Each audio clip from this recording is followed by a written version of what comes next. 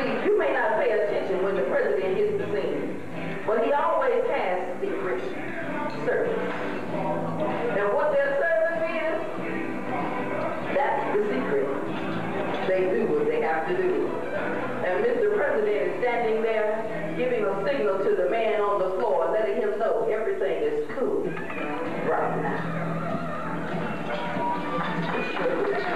Mr. President. Because Mr. President has work to do. When they're on the campaign trail, they shake hands and kiss babies.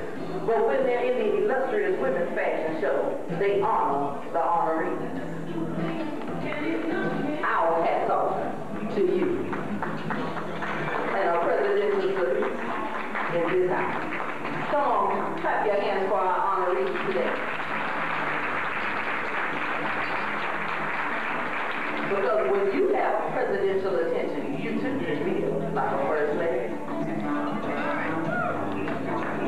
Isn't that beautiful? All right. All right, Secret Service man, let them know the president ain't the only one looking good. See, this is why you never know it's the Secret Service. Because their style is so smooth, you can't tell which way they came from or where they're going. Look how he took that stage and he's walking to let you know that he's debonair, he's sharp, he's aware of his surroundings, he's paying attention to everything that's going on. And even though he's on the platform, he still knows that that woman is in the crowd. That woman who can get a little dangerous. Come on, put your hands together for our special assistant to the president.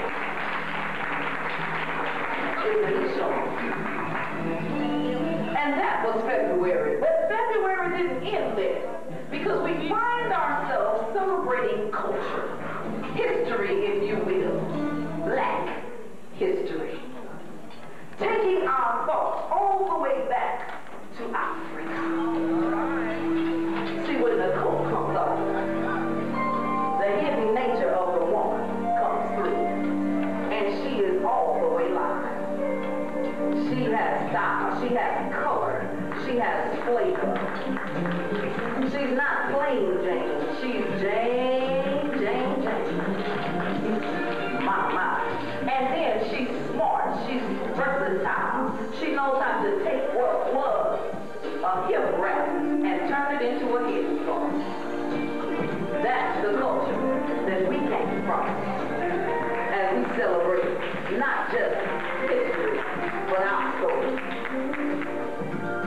Notice the versatility, notice the assurance, the calmness that comes from generations upon generations of movers and shakers, of achievers, of those that are wise and have used all kinds of wisdom in what they do. History.